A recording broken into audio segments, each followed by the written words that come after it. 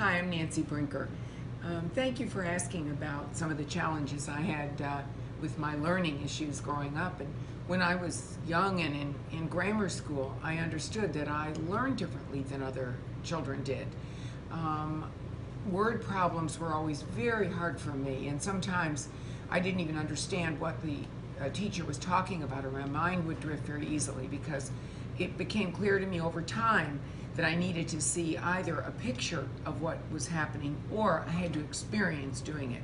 As I got older, I learned that indeed I did have a learning challenge, a learning disability as we called it then, and all these years I've just tried very hard to adapt myself to the situation and ask for visual materials or try to learn how to do something myself, and as a result I wasn't able to get into the schools that I wanted to get into all the time, or the things that I wanted to do, although I ended up at the University of Illinois and had a wonderful experience there.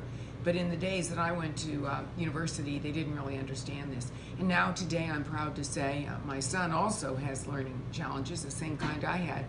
But we were able to take his issues and find the appropriate school and the appropriate learning setting, and he's a very successful young man today. So it all turned out well, and I'm glad I could share my story.